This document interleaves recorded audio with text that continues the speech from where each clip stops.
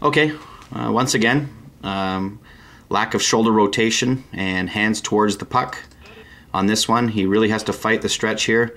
He's in good position here, sticks nice and flat. He's in a nice position, nice and balanced.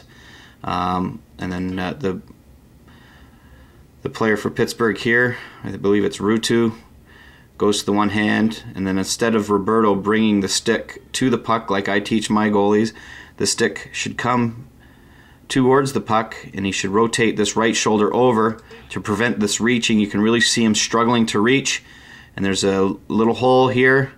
And again, if this stick had to come over, by bringing his right side over, obviously when you bring your right side of your body over, what happens is your left side gets to go faster to its left side and further to your left side. So again, kids, the reason why you always make sure you rotate your shoulders towards the puck is for A, speed, to get to the puck quicker, B, so that the muscles in your arms can reach further. Because if you're leaving your arms and your right side stuck over here, then obviously you can't reach as far. You can just do a self-test right now on yourself.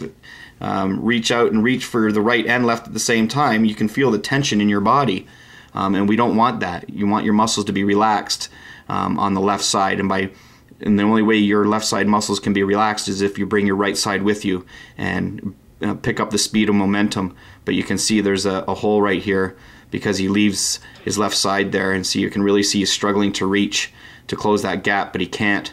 And again, look at his stick here. The stick should be towards the puck.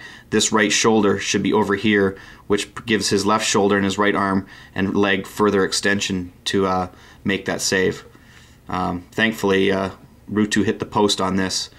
He didn't make the save, but it would have been in if Ruutu got that. So, kids, again, you got to bring shoulders and hips have to rotate towards the puck for speed and for reach.